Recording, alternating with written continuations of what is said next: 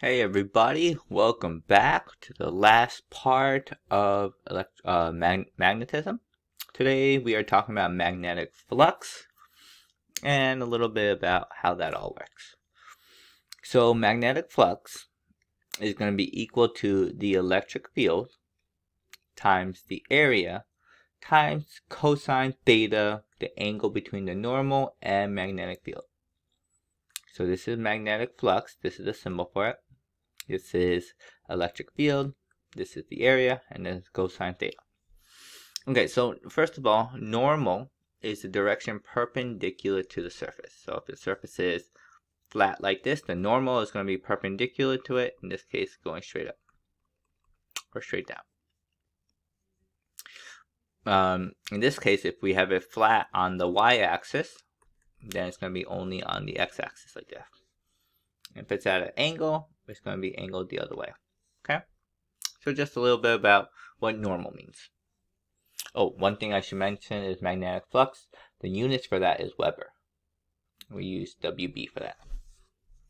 Okay, so when we're calculating theta, this is kind of the tricky part, is we use the angle between the normal and the magnetic field. So for in this example, the normal is going straight up. And the magnetic field lines are also going straight up, meaning the angle between them is going to be 0. Okay? In this situation, the magnetic field lines are going up, and the normal is going to the right, so it's perpendicular, so this is going to be 90 degrees.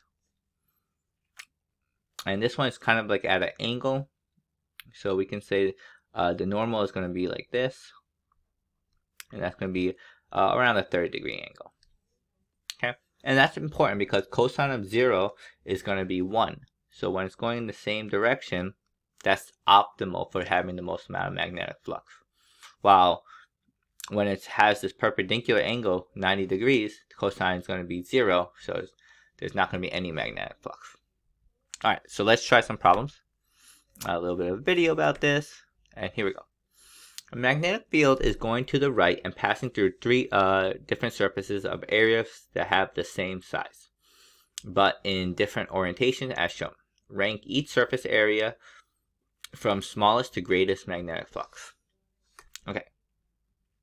Well, I guess let's make the normal for each of these. A is going to look something like this. B is going to look like this. And C is going to look something like this. Okay. So we should know from the beginning this is a 90-degree angle.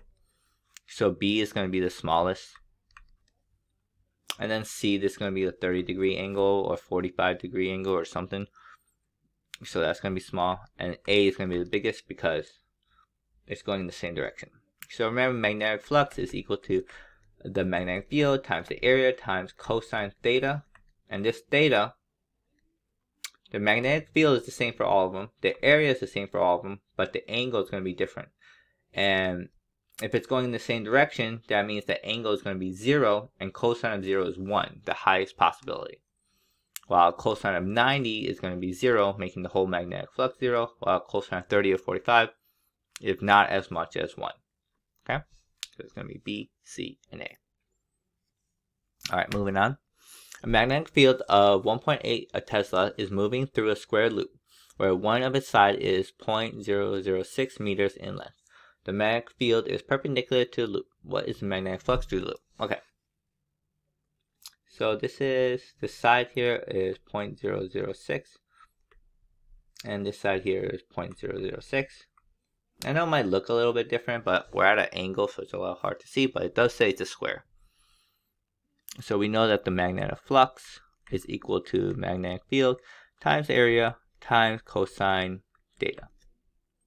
So the magnetic field is 1.8 Tesla times the area, which is, that's just one side of the length, 0.006. But if we square it, now we have the area, times cosine. And this is going in the same direction as the normal. Oops, sorry. Drew that weird. Same direction as the normal. Still weird. So that's going to be 0. So let me put this into my calculator. 0.006 squared times 1.8. And we get something like 0.001, 2, 3, 4, 648 Weber. Okay, or 6.48 times 10 to the negative 5 Weber. Alright, moving on. I believe this is the last one. Magnetic field is pointed at an angle of 40 degrees to the horizontal and goes through a loop, a wire loop with an area of 0.008 meters squared that is positioned upright. Magnetic flux through the loop is 1.3 Weber. What is the magnitude of the magnetic field? Okay, what is the magnitude? Okay, so again, the formula is magnetic flux is equal to the magnetic field times the area times cosine theta. This time we're looking for the magnetic field. So let's do this. Magnetic field divided by A times cosine theta is equal to the magnetic field.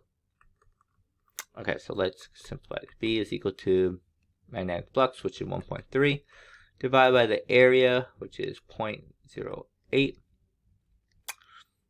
times cosine n.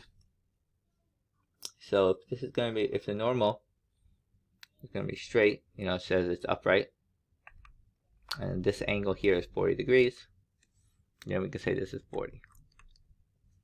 So now let's just put this into our calculator. 1.3 divided by 0.08 times cosine 40. And we get 21.21 Tesla. Okay. Alright, and that's pretty much it. Thanks for watching, everybody, for magnetism. I hope I see you with the next chapter. Bye.